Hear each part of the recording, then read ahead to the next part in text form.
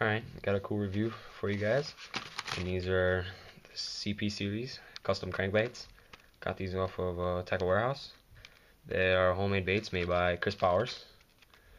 Alright, on the back here, I have the case of the other one. I'll show you if you want to read the back.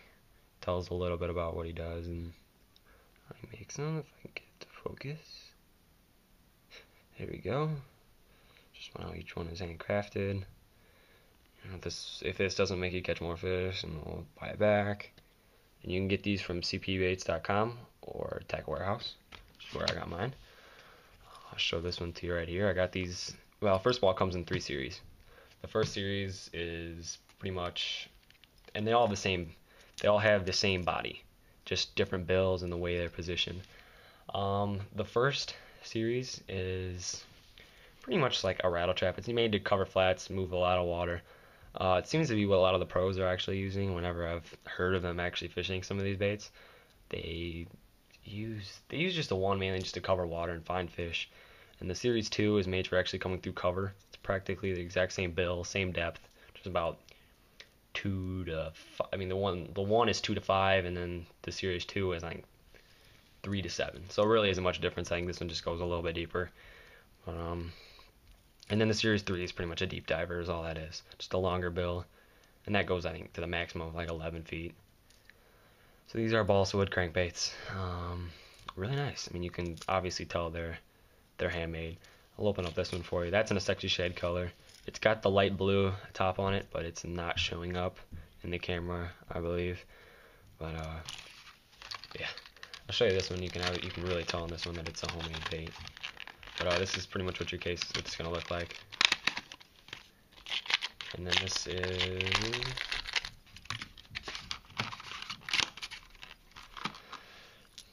one's in like a Tennessee shad, which he calls it a silver shad. It's just got the black top and then the silver body. It's a great shaded color. I like this color a lot. Just for throwing anything. Let me show you right here. This is what I'm talking about. See if you can see. It's got the wood grain. Come on, it's focusing. Let's see if we can get this to focus. Anyway, right here it's got the like what it'd look like if you. There we go. If you were cutting wood, you know, it's got the little shavings on it. There it is right there. There's a little piece of wood. I'm surprised that's there. I don't think it's going to affect it at all, so I'm not really going to worry about it. And there's just like little minor things on here, so I mean nothing of great deal, but you can obviously tell these are homemade baits, which really good, you know, makes me excited to throw these things. It's winter, so I haven't got a chance to throw them, but I am excited to.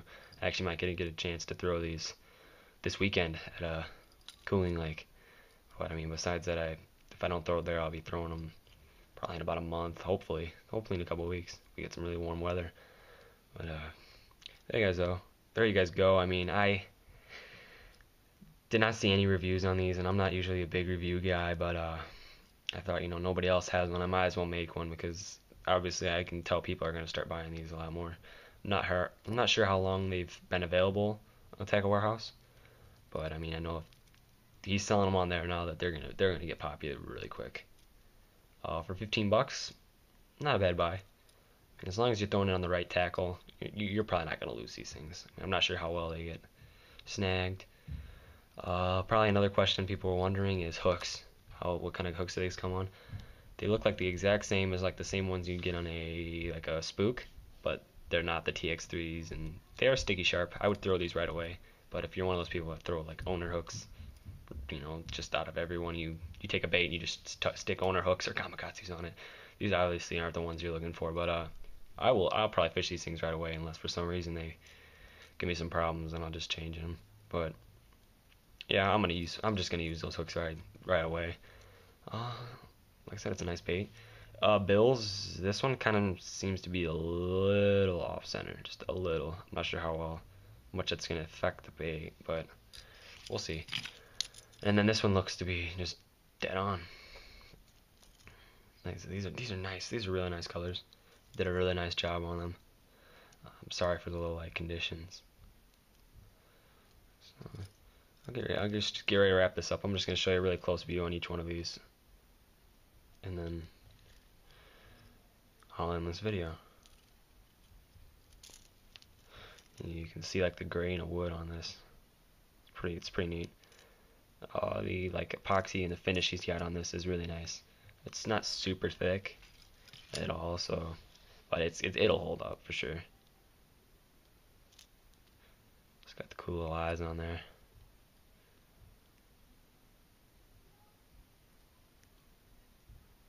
Right, there's the little grain I was talking to you about. But yeah, overall these are really nice baits. So you can get these for 15 bucks at Tackle Warehouse, and then $15 if you buy them from his website. I'm not sure how much really shipping would cost on his website. I mean, he ships these things out in Connecticut, maybe, I believe. I'm not sure. But yeah, so I'm not sure how much the shipping would cost either way. I know Tackle Warehouse usually has really good shipping deals. So I think they're on back order now. So there you guys go. Just a cool look at some of these really nice baits. And I'll catch you later.